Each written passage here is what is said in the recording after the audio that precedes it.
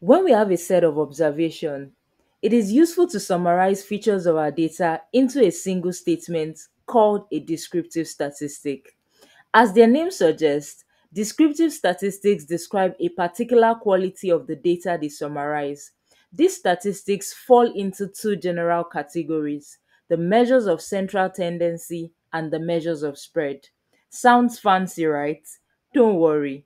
I'm going to break it down into simple, real world examples so you can not only understand it, but actually use it in your project.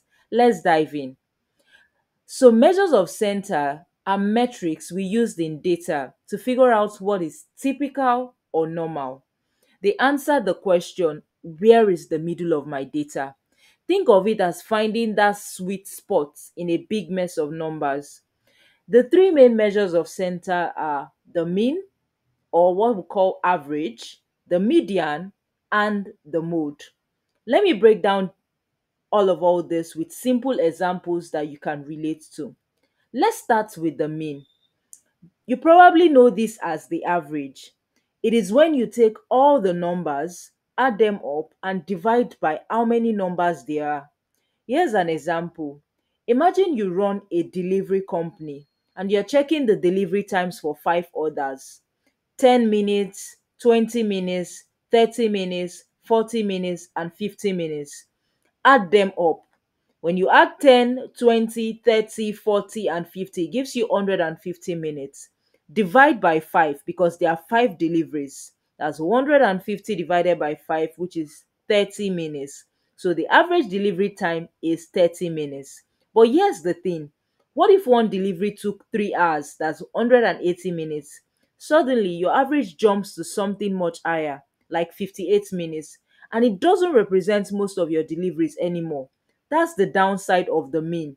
It can be skewed by extreme values, or what we call outliers. Next up, you have the median, which is the middle value of your data when it is sorted from smallest to largest. Let's go back to our delivery times example. The middle number here is 30, so the median is 30 minutes. Now, what if that one crazy delivery time, 180 minutes, is added to the mix? The sorted list becomes 10, 20, 30, 40, 180 minutes. But guess what?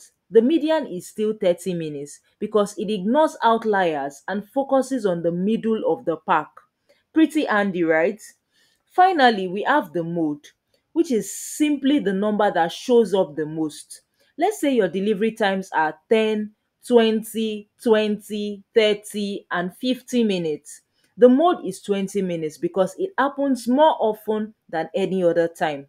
The mode is great for spotting trends.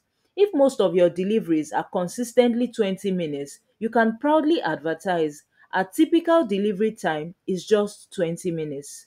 Okay, now let's connect this to the real world. Why should you care about these measures? Here are a few examples. Customer satisfaction.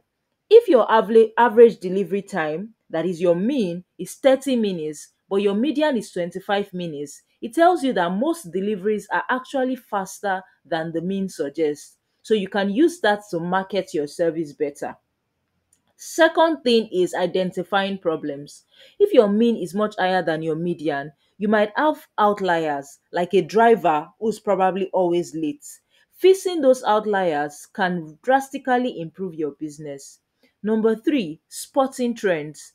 The mode tells you what happens most often. For example, if 20 minutes is the most common delivery time, you know most customers are happy with that speed.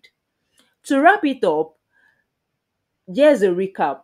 The mean gives you the overall average but can be affected by outliers. The median shows you the middle value and is great for ignoring extreme cases. The mode highlights what happens most often and helps you spot patterns. By using these three measures, you get a clearer picture of your data and can make smarter decisions, whether it's improving delivery times for your business, managing customer expectations, or solving problems. That's it for this video. If you found it helpful, make sure to like, subscribe, and hit the notification bell for more tips on data analytics. And let me know in the comments which measure of center do you use in the most for your project. I'd love to hear from you. See you in the next one.